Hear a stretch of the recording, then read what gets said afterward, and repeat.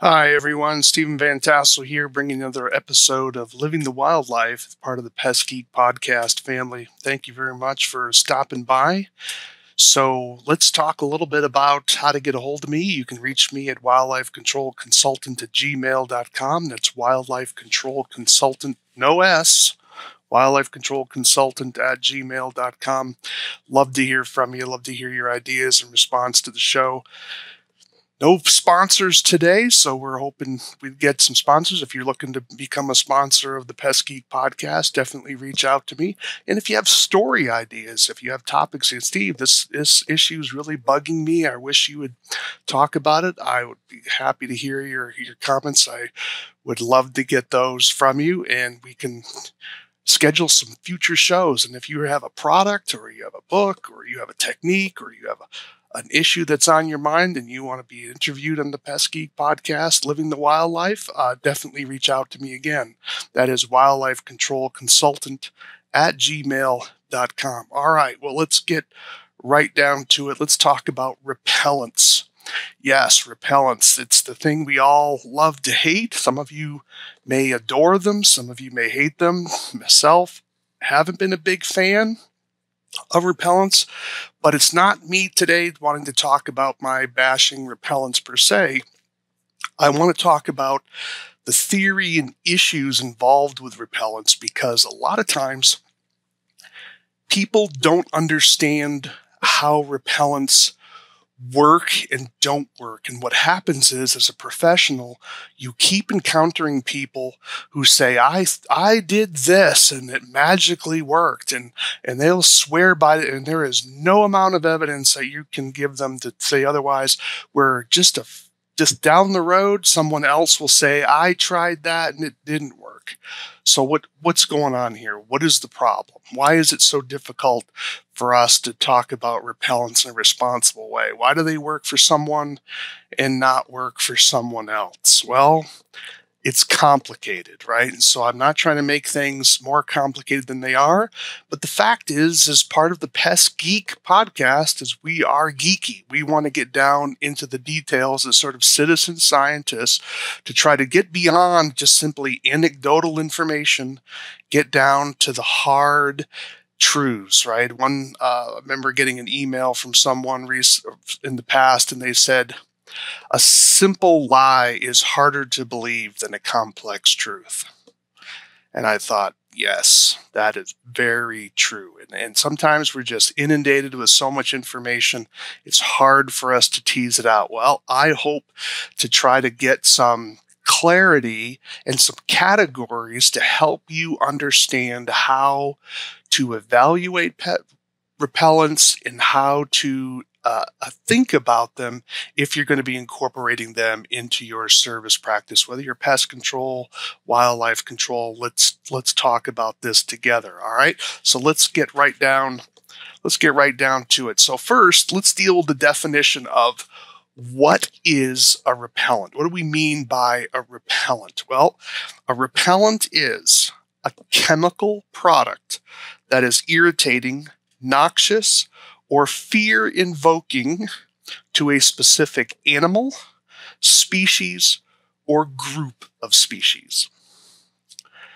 So, sort of rephrase that, a repellent is a chemical product that causes a reaction of horror or avoidance or flight from that substance in a particular animal, or a species of animal, or a collection of species of animals. All right. Now, this makes it different. Why am I getting so technical on this? Because we want to separate repellents from frightening devices. Frightening devices are non-chemical. Okay. So when you're using pyrotechnics, when you're using lasers, when you're using an effigy, when you're using, bangers, those are not pesticides. Those, or should I say repellents, those are not repellents. They're not chemicals. They may be made up of chemicals, but that's not what's causing the animals to flee. Okay, those are devices. Those are tools. Think of the difference between a hammer and sulfur. Okay, a hammer is not, it's made up of chemicals, but it's not used as a chemical. It's used as a device, a tool, where sulfur is used as a chemical.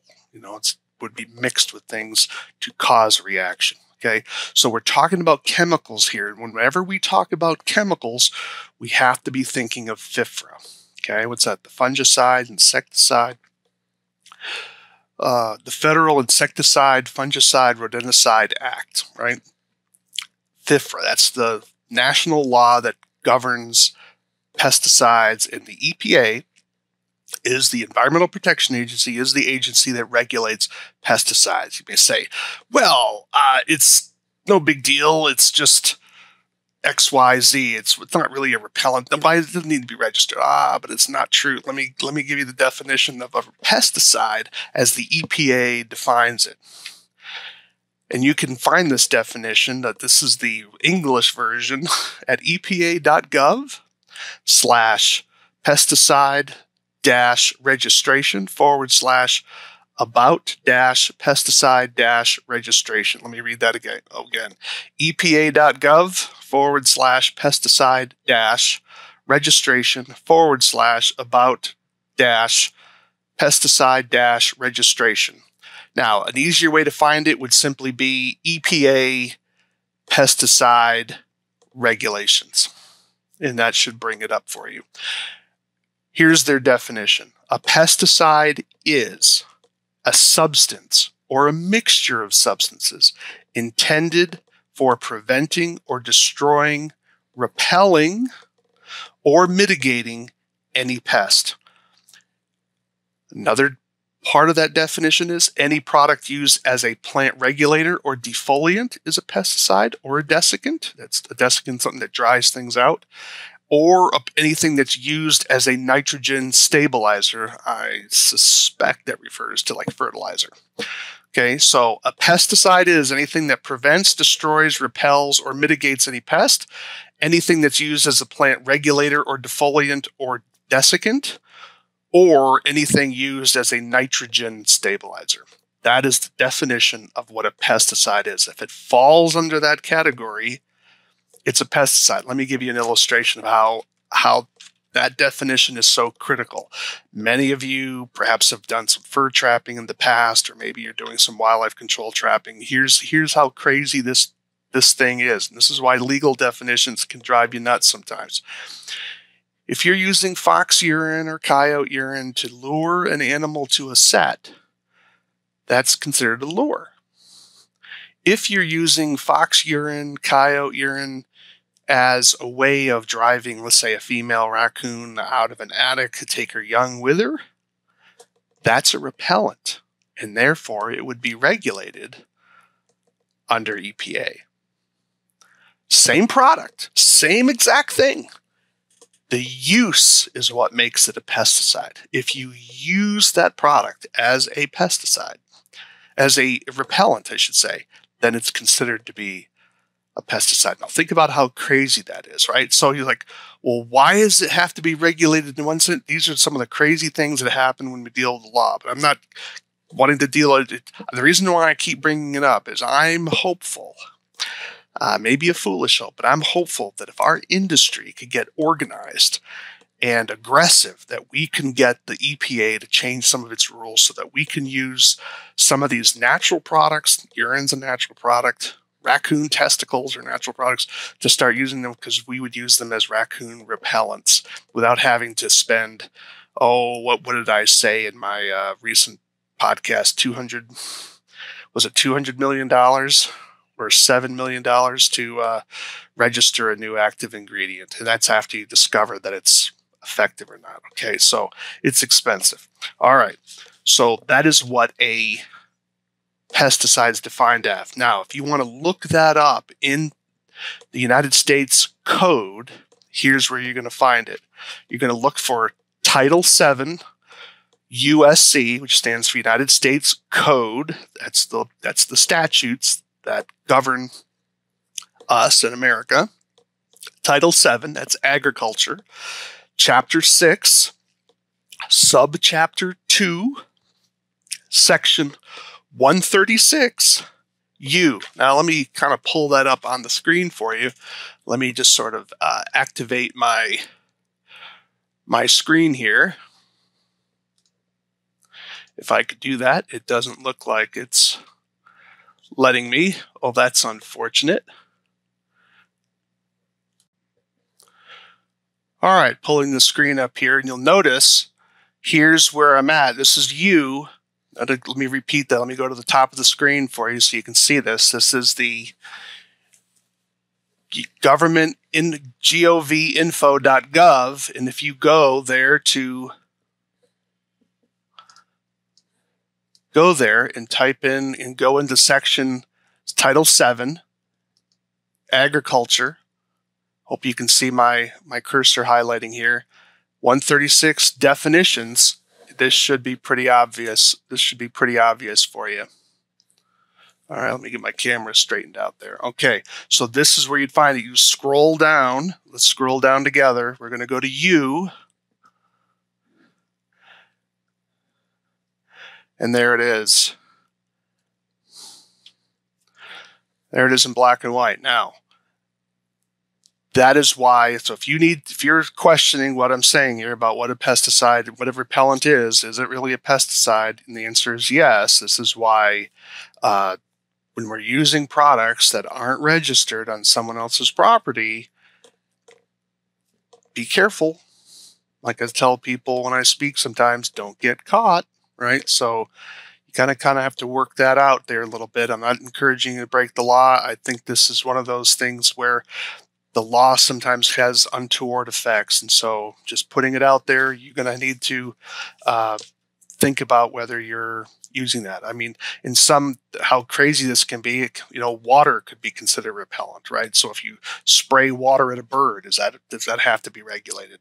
Well, I would suspect that would be under the minimal risk rule, right? But things can get crazy, right? So just want you to know this repellents are pesticides and they're regulated by the EPA. So use products that are registered. Okay, that's what you want to do. So now that we've gone through some of that legalese stuff, why do we want to use repellents? Why do people want to use repellents? So let's talk about some of the pros of what repellents are. Again, we're taking a 10,000-foot look here at repellents. I want to do a follow-up podcast and start delving into deer repellents, snake repellents, bird repellents, right? Because I think there's some misinformation out there, unclear information, so I want to delve a little bit more deeply. But right now we're taking a bigger look at repellents. So the beauty of repellents is it avoids killing. As our society becomes more urbanized and I would suggest pagan, then more and more people don't like killing animals. Okay, so and there are reasons why there's sometimes it may be a protected species that we might want to be careful about so that we're not allowed to kill it. That would be one reason why we'd want to use repellents, right? So it's not just simply out of an animal rights thing or a rise of paganism. Sometimes there's other reasons, someone doesn't want a certain animal harmed for whatever reason, and they just want the animal to stop doing certain forms of damage. So in that sense, a repellent could be very valuable. A second thing is that it can be convenient. So sometimes the animals are so numerous that trapping, shooting, toxicants would be burdensome or a substantial risk to non-target species.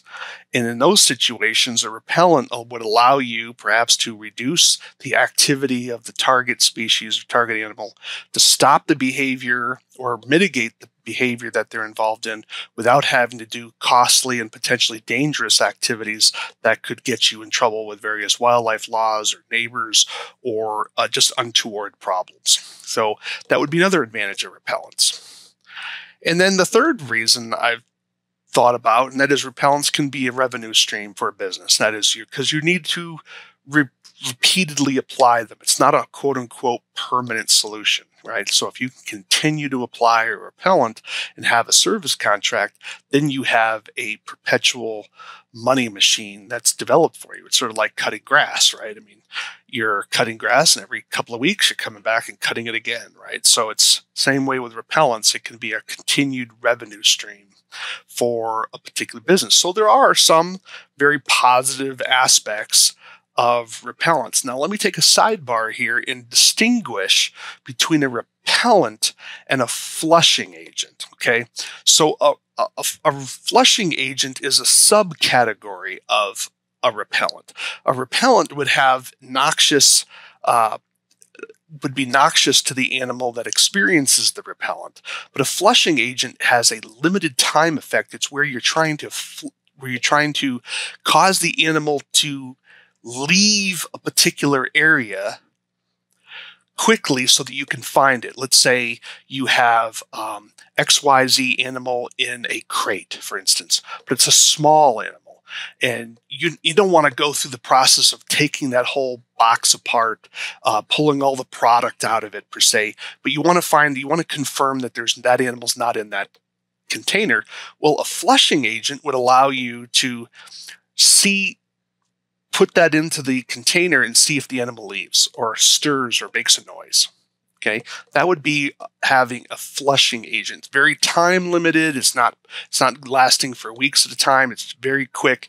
Bang, you're able to get something active there, right? So that would be a flushing agent. I'm not talking about flushing agents today, but it's always something to keep in the back of your mind. Does this particular product have a flushing capability? Because sometimes repellents that are maybe sold as repellents are really better understood as flushing agents. Again, it depends on the product that they are. So what are some of the downsides of repellents? Well, there's a lot of them. And this is why repellents often work differently for different people, because whenever we're dealing with anecdotal information, anecdotal is just the story that someone tells you. I tried this and it worked. I tried this and it didn't work. I tried this and I had mixed results. Those are anecdotal stories because no one's sitting there with a controlled research project writing things down. And so let me kind of clue you in on a particular problem that we all struggle with, and that's something that you as professionals need to understand, and that's what's called recency bias.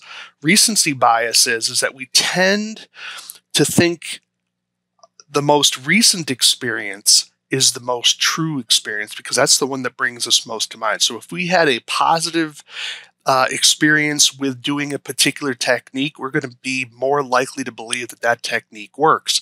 If we've had a recent bad experience with a technique, then we're going to believe that that technique works, even though we should give it the benefit of 20 experiences to see how it averages out. Okay, and we'll talk a little bit more about that. We'll talk a little bit more about that later. But recency bias is something we want to be sure that we avoid whenever we're doing our thinking about wildlife control or pest control. We want to avoid that particular bias. So the first problem with repellents is the lack of permanency. All repellents are temporary. And the reason for that is a few things. They all degrade. Chemicals are materials or natural materials, whether they're manufactured from a chemical plant or extracted from plant material. It doesn't matter.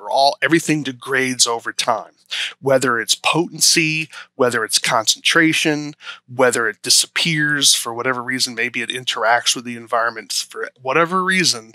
It degrades over time. So if you need to have a certain percentage of the active ingredient to be present in order to have repellency, once it drops below that, well, then you're really kind of out of luck, aren't you? Another aspect of that lack of permanency is it washes away. So rain, for example, is a significant problem with many repellents, particularly those that are sprays or powders, because once the rain hits it, the rain can literally lift it up and wash it away and take it away from the location where you originally had it, and it can dilute it down. So it loses its efficacy because the percentage has dropped.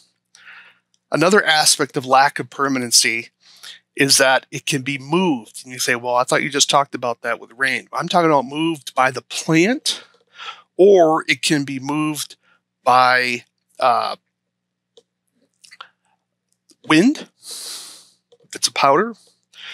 So let's talk about plant growth. So if there are certain repellents used for Canada geese, for instance, that are applied to the turf, and the problem is that the grass grows, and so the part that's been treated is going to be near the top, but the part below it is going to be untreated. Same way with other bushes. You may be applying a repellent for deer on the bushes, and then if the plant grows, that new growth will be untreated by the repellent. The only way to get around that is what's called a systemic. That is something that's coming in through the roots. It actually goes through the entire plant.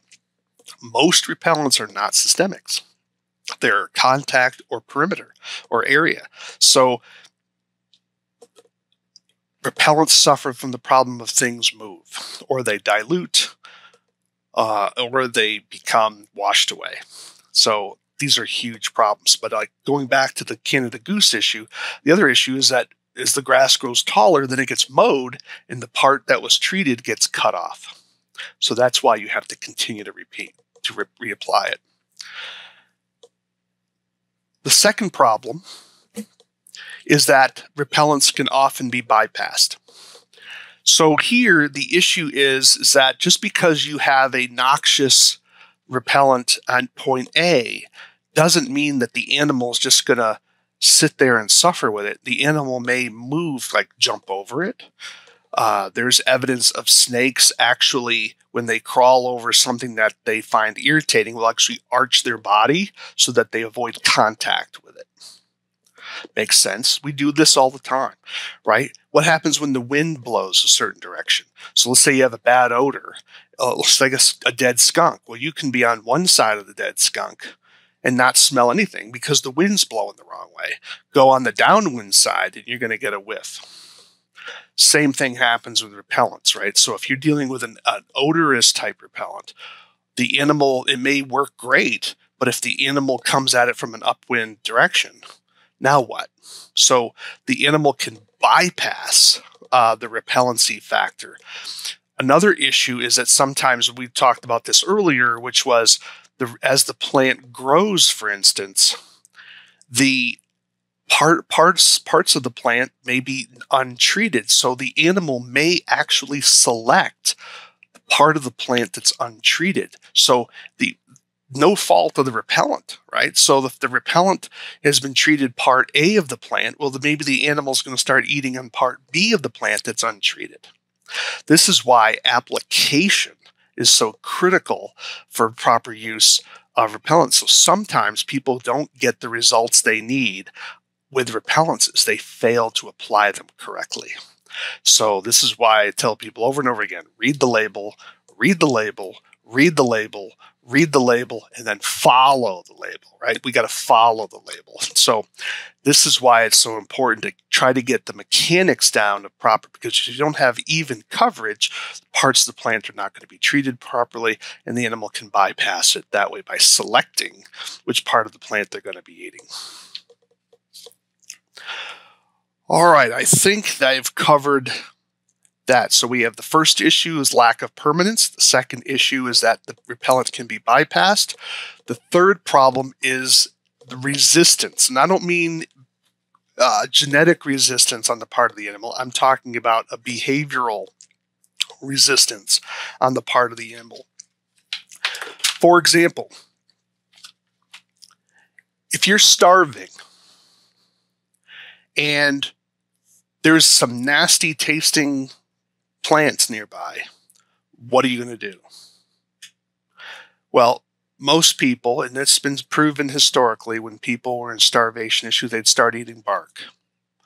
Okay, so when people are starving to death, they will go to incredible lengths to eat things that they have no interest in eating.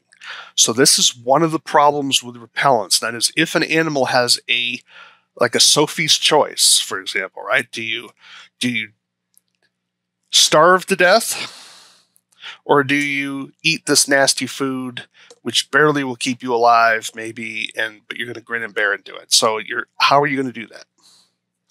So this is an issue for the animal. So no repellent can handle that level of pressure.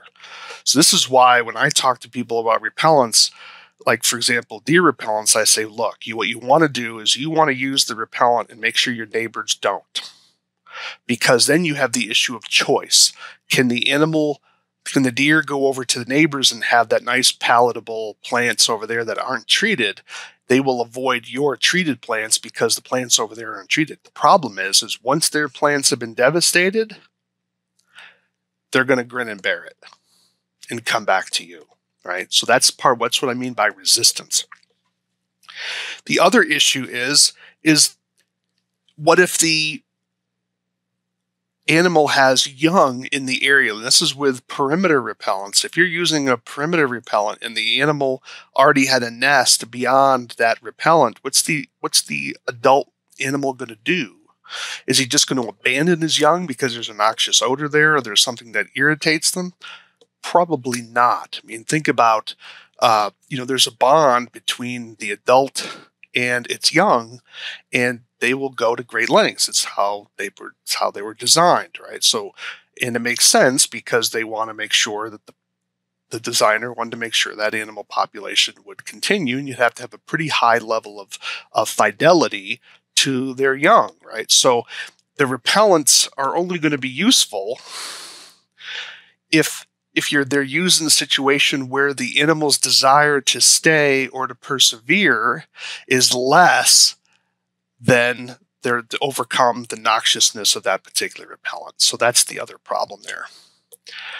The fourth problem is customer tolerance. Now, this is very ethereal. You may say customer tolerance. If you're dealing with a repellent that's noxious, it may repel your client. Let's just consider mothballs. Mothballs is an active ingredient in various repellent products. It's noxious to us. And I'm not even talking about the health risks here, okay? So we're just talking about it's noxious. And so if you're using a product that's so noxious, perhaps if your homeowner or your client is very sensitive to that particular product, will they be able to tolerate it? So that has to be part of the mix. It may be a small part of the mix, but that has to be considered as part of the mix. Cost would be part of that tolerance, right? Because if you have to keep reapplying it, and you're charging every visit, and there's the cost of the material itself, that can get pricey depending on what you're using. And given the fact that most repellents do not work 100% of the time, even the ones that have been demonstrated to be effective. So will your client tolerate a 70% reduction in damage? My experience has been most homeowners will not tolerate that. Most urbanites, and that's what I call them, urbanites, they demand 100% reduction. If you have clients that don't demand that, then repellents are certainly something for you, but it's something that's got to be part of that equation when you're talking to them. Number 5, does the product actually work? Now, here's the problem. Just because a product is registered with the EPA doesn't mean that the evidence for its efficacy is rock solid. Now, there's going to be evidence for it, but it doesn't mean it's rock solid. By rock solid, I mean where it has a consistent efficacy in a variety of circumstances that you may encounter in your field work. There's a difference between the lab and the world. It's just the reality of it. Does it make the lab bad? No, it doesn't make the lab bad because often you need to test things in a laboratory, a very controlled setting, just to find out if there's any efficacy at all. It's the same reason why when they're doing some studies on poisoning, whether something's going to cause cancer, is they give an animal vast quantities, really high concentrations of the pesticide that are going to be far above what any of us would ever be exposed to, just to see if it could cause cancer, right? So you're trying to push things to the limit. Same way in the laboratory environment, you're trying to find out, is there any evidence of efficacy at all? Now, let me kind of get a little geeky on you here. And this is where we have the problem of research, okay? There's this issue called p-value, and this is something that I've got from Wikipedia here, and I'm going to try to kind of try to get into this particular area for you. And I want you to focus here on this bell curve. This is your standard bell curve. Now, how observations work is that when they do a study, they usually have what's called a control, and then they have their variable study. So for example, if I want to find out if X product repels animals, I will have a group of animals that I will use where I'm just using, let's say, water, and then to see if water itself will be a repellent, and then I'll have the product that's being used, the actual active ingredient, on another group of animals, and then I will test to see what the differences are. Is there a significant amount of difference between the two groups? And if the difference between the two groups is greater than the risk of chance, then I will assume that the product is effective. How well it's effective, that's another story, but at least I'll find out that it's effective enough. And that's where we get to a p-value. Typically what it means is if I show that there's only a 5% chance that my results are the result of random activity, then I will believe that the issue is effective. It's complicated, so let me try to give you a concrete illustration. It may come as a surprise to you, but no two experiments are ever identical. You may say, well, you were in high school chemistry class and we were doing experiments. Yes, you all did the same experiment, but all of your results were different. Maybe not radically different, but they weren't identical. There's variableness in the results. Doesn't mean we don't know anything. It just means that some of the people may have done something and the results were dramatically different from other people. Maybe they made a mistake, maybe they didn't, but there's a randomness in our observations of nature and in our experiments. So even if someone has a p-value of 5%, that means there's still a 5% chance that the results were the result of random chance. Here's an illustration for you. If I have two containers, one container has a mixture of 50% red balls and 50% blue balls, and this container has 50% blue balls and 50% red balls, and I just go over here and pull out 10 balls. And over on this side, I get 5 blue balls and 5 red balls. But over in this container, I pull out 10 red balls. Now that would be amazing, wouldn't it? Wouldn't that be shocking if I pulled out 10 red balls, even though there were 10 red balls and 10 blue balls? That I picked 10. But did you know that that's possible? Well, sometimes experiments that are that dramatic are the result of pure chance. That's why scientists often like to repeat experiments to see if they can reconfirm the results, because sometimes lightning strikes and you get these awesome results that someone else did it and it came out like crap. Why am I telling you all this? Because sometimes the EPA will register a product maybe with one study. They'll register a repellent with one study. And that study had good results. Don't get me wrong. The study, I'm not saying that there was anything fraudulent going on here. I'm just saying that the study had results that were positive. And the EPA said, yes, we will register the product. You have demonstrated efficacy on that product. The problem is that maybe the situation is not what we're going to experience in the field. That it may have worked in the lab, but how often are we dealing with the lab in the field? Let me give an illustration. if we're doing, if a lot of repellents rely on concentration of odor. Well, if the room that you're doing the study in is small, well, then the concentration of the gas or the odor can be much more controlled because you're not dealing with wind.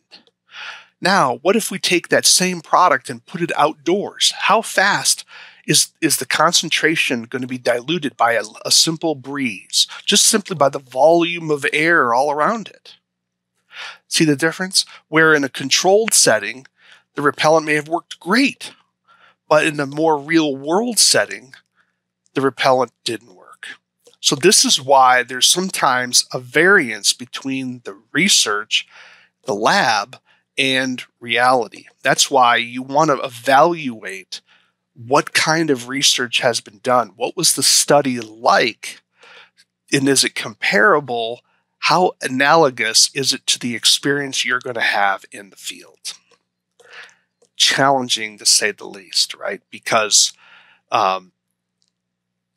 it requires work on your part. This is why I'm, in my job here, the Pest Geek podcast, I'm trying to do some of this research for me, but I want you to be thinking about, why am I having a problem with this particular repellent, or why am I being successful with this repellent and other people are not being successful with it?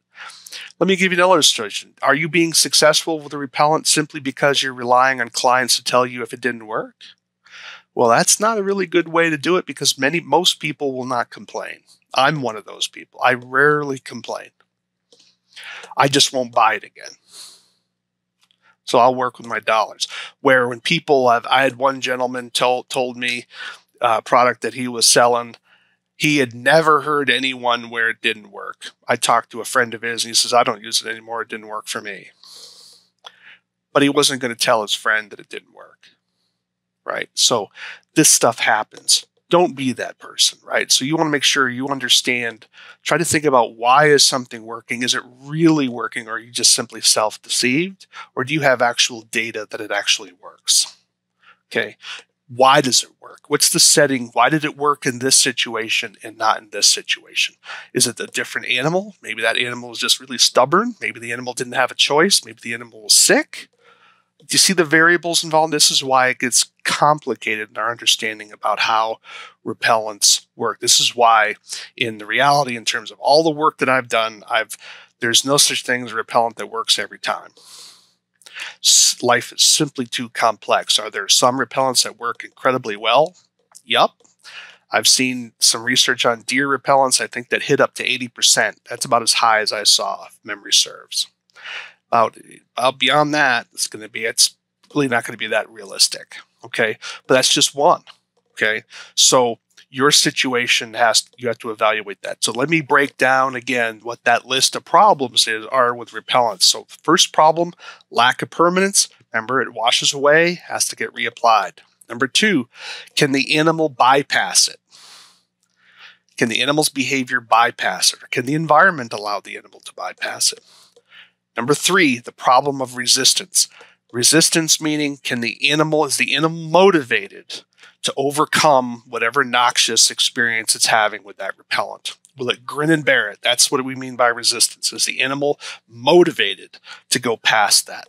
If you have, what would you crawl through? Let me give you an illustration. What would you crawl through to get $1 million? If I put a pile of money, what would you crawl through to get it? Think about that from the animal's perspective.